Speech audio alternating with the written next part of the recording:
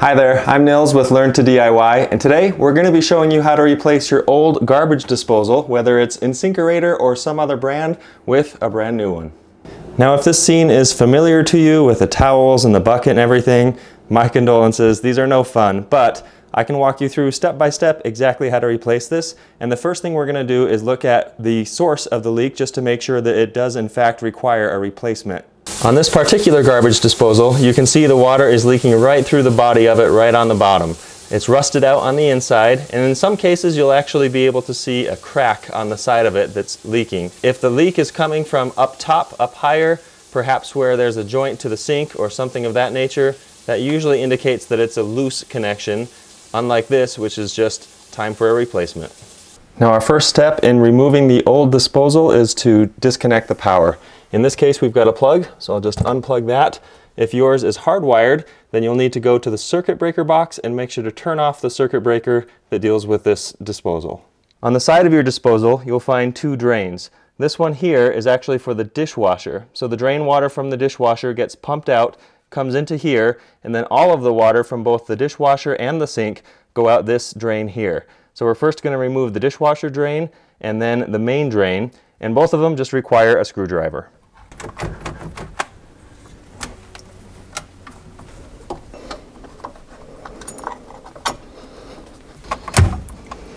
Now every drain setup over here is going to be a little bit different, so if you're not able to completely pull it away, don't worry too much about that yet. Just make sure it's loose so that when we remove the disposal, you can then twist it away from the existing drain.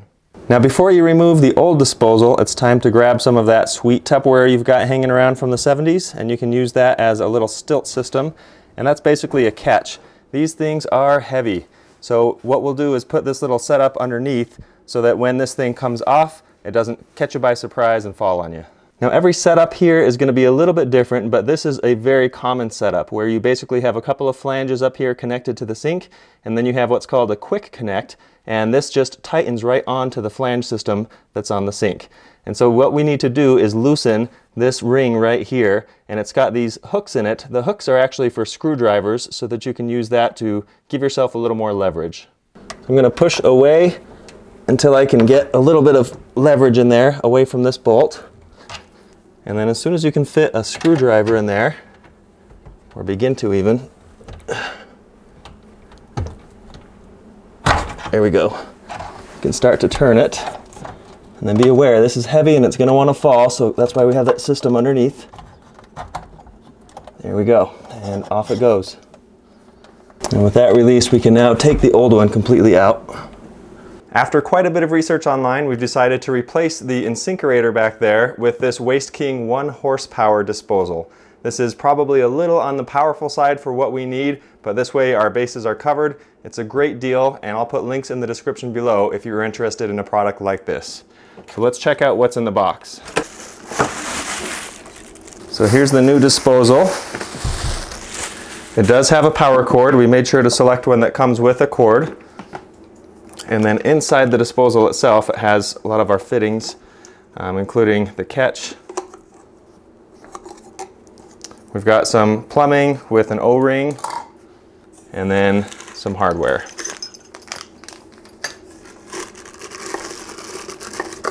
In fact, let's just pop this off.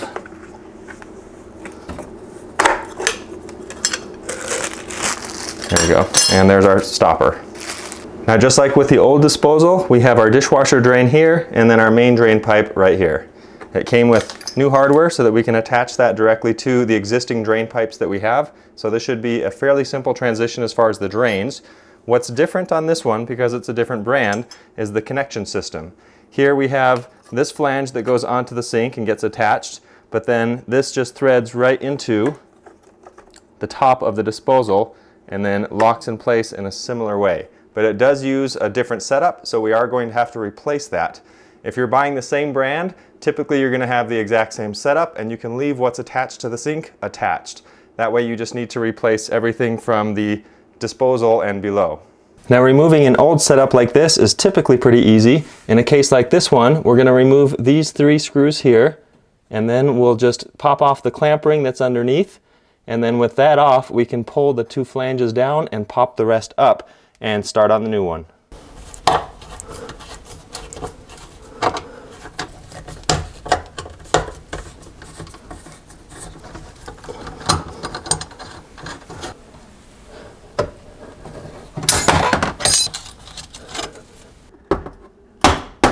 There it goes. There's old plumber's putty that's been sitting in there for decades probably, so it's time to get that out. And there it goes. Make sure the top side is completely cleared off so that when the new flange goes in, it forms a perfect seal. Now you've typically got a couple of choices when it comes to sealing it off from the top. You can use the rubber gasket that comes with it if you have a fairly flat lip around the drain. In my case, it's really curved, so I don't think this is going to form a proper seal. So I'm just going to use some plumber's putty to form a little ring of it and use that to seal everything off. Just like playing with Play-Doh, basically. Roll it into a snake and make a circle big enough to go all the way around the ring.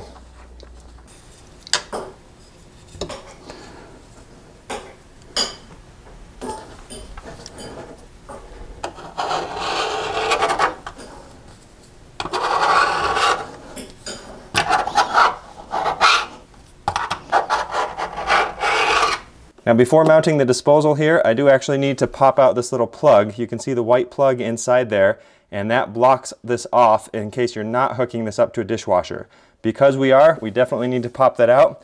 You can use any sort of a kind of blunt instrument to do that. I'm just going to use this little extender here and pop, out it goes. So there it is.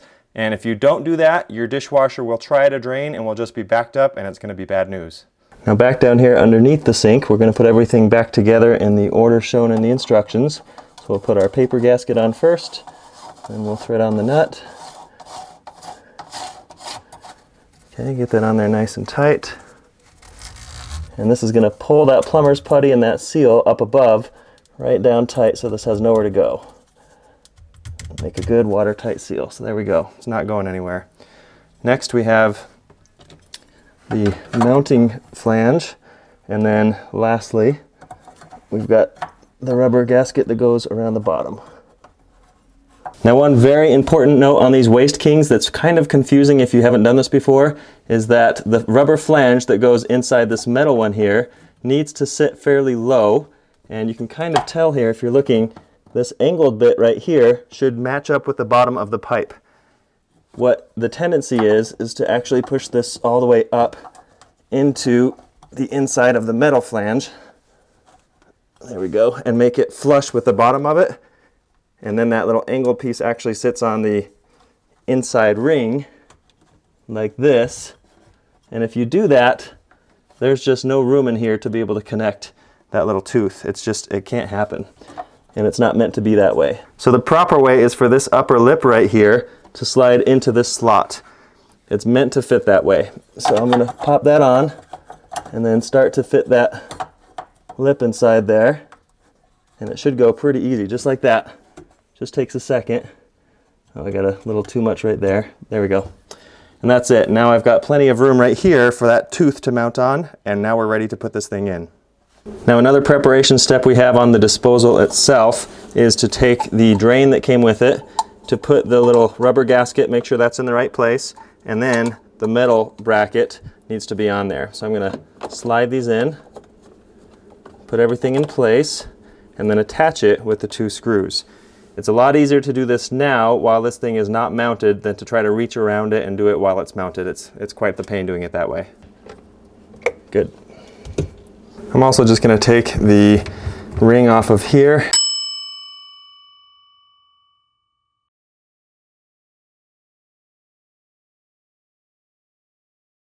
And the nylon ring that goes with it.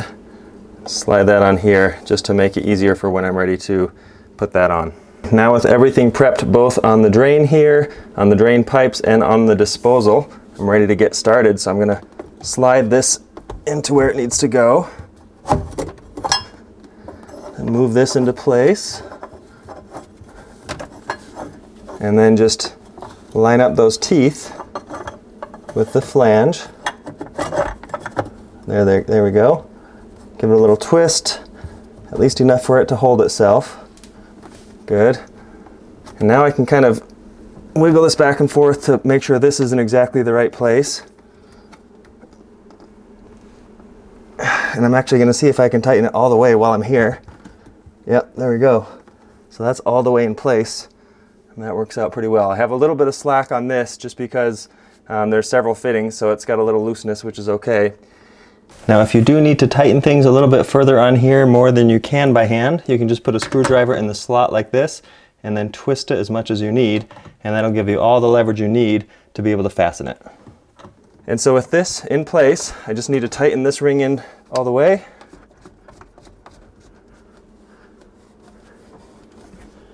And then we're going to reconnect our dishwasher drain right up here. Okay, so our drain is connected, our dishwasher drain is connected, everything's good. The only thing we have left now is to power it on and test everything and check for leaks. It looks like we're in good shape though. Now that everything's looking good, we're ready to seal this thing off. We'll put our little catch. You can push this all the way down until it stops against the lip on the outer rim, like so.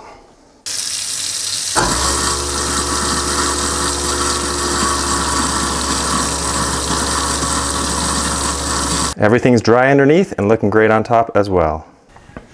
And with that, it's out with the old and in with the new. I hope you enjoyed watching this video. If you do have questions, feel free to leave those in the comments section below. I always do my best to respond to any questions that are asked down there. If you want to learn more about different upgrades you can do for your kitchen, I've got a playlist you can check out right here that has such videos as installing under cabinet lighting and cabinet organization. That's it for now. My name is Nils with Learn to DIY, and we'll see you on the next one.